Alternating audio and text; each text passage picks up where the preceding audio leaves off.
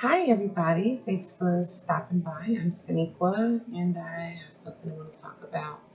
So, it's basically, um, about mass shootings, pretty much. And right now, I just want to focus on first the Buffalo situation, the Buffalo, New York one with the white boy Peyton, what's his name? Peyton Gendron, uh, Gendron. I guess we're gonna go with that. But I'm reading right now on the New York Post that he supposedly or allegedly left ammo and the rifle at his friend's house the day before, right? You go into the article and you start reading that um, accused white supremacists, they're going to kick it off with that. Mass murderer Peyton Gendron dropped off ammunition and a high-powered rifle at his friend's house on the day before the slaughter at Buffalo supermarket, his pal claimed. Okay, 'cause I know one of my questions was, where did he get the ammo and where did he keep the rifle and everything? Like, his parents didn't know anything about it. So I guess with reading this article, that throws that out the window. Allegedly, okay, because they saying allegedly and they saying claim. So there's not 100% certainty that this is what happened. But let's keep going because it's crazy, right? It's funny, crazy. The 18-year-old suspect showed up unannounced at 8 a.m. to drop off the terrifying arsenal with longtime pal Matthew Casado. Now, this is the part that made me come here, okay? A 19-year-old Hispanic man. First, when I read Hispanic, first of all, when I saw Casado, I was like, oh, here they go. They're about to say that he got a Hispanic friend, so it couldn't be racially motivated. But no, let's keep going. Hispanic man who has a black girlfriend. So go even further. So, I mean, they just trying to rule out the part that this wasn't a hate crime. It wasn't a black hate crime that made him go in that supermarket.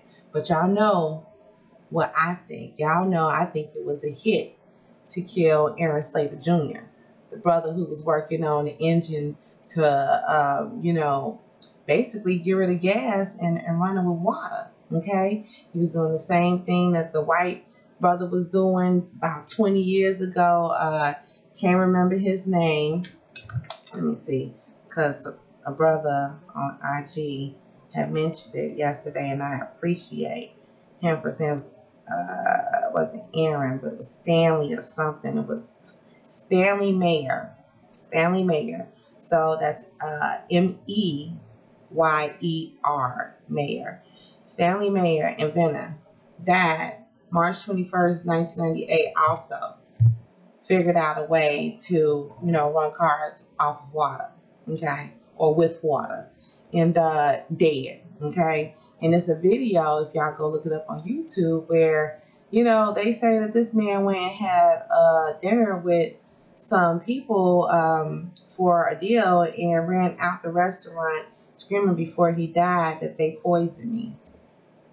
But anyway, so the Buffalo situation, y'all know, I think that was like a personal hit. Now, what happened yesterday with that Hispanic boy who just so happened to look like Hayden to me.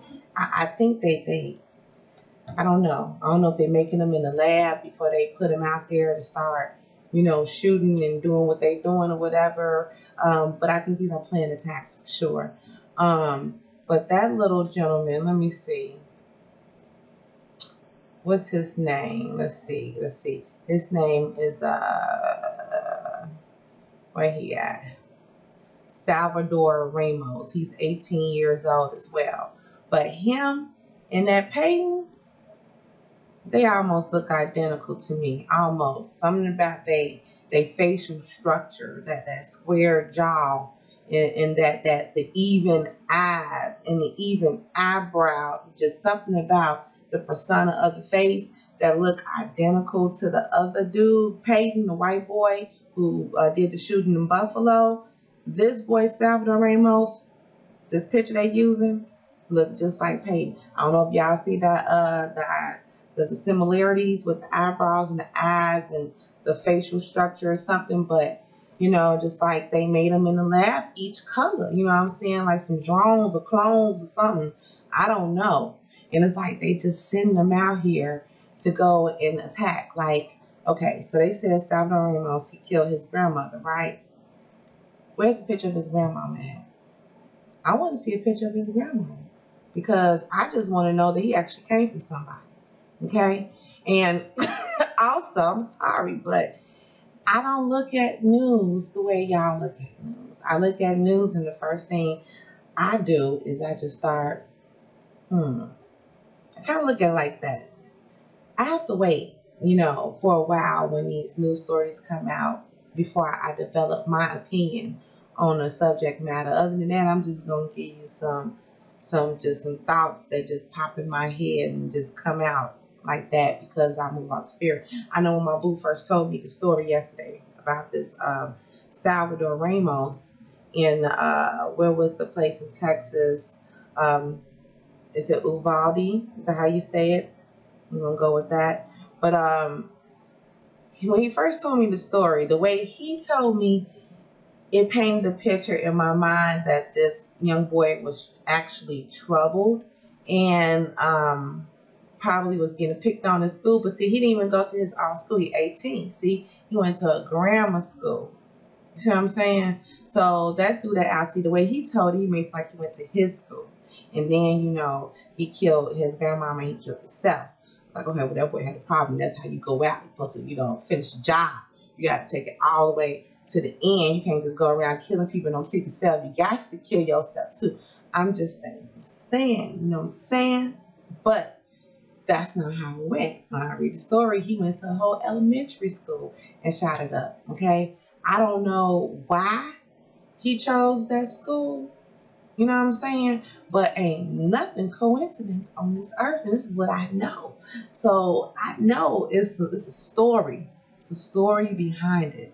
And outside of, Democrats and Republicans and all that and gun laws and trying to, figure out what to do and try to get the gun, the power out of our hands to be able to go and buy weapons, that could be a part of the story. But that may not just be it. You know what I'm saying? It's something else is going to come out. 10 years after Sandy Hook, right?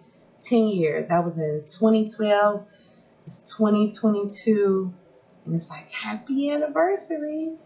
Gotta give them another school mass murder. You attack the kids. That just make everybody like, oh no, what we gonna do? Attack the kids. But it's Texas too. You know what I'm saying? When you think about Texas,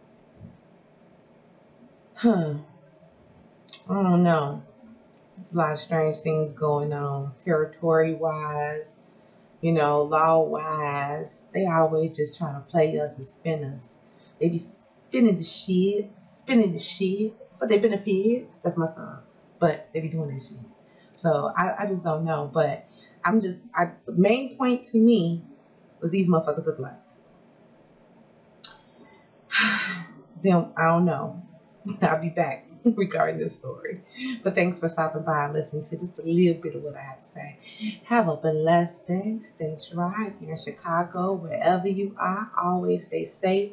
Keep your eyes to the sky and focus on God. Okay? And be a good person. Somebody with a gun. Somebody that, they don't need no gun. Everybody don't need a gun. Okay? Everybody need a gun. Somebody with a gun, somebody with some ammo that don't need it, you need to say something. Shit. Message me. I'll pick it up. I collect all the guns and all the arsenal. And I just hold on to it until we need it and then we can develop our own situation going on. But other than that, like, Unstable people don't need no weapons, and too many unstable people got weapons. That's the problem. Okay, that's but I don't think this is that though. That's all I'm saying. I think it's something else. Okay, I'm going. All right. Hasta luego. Bye bye.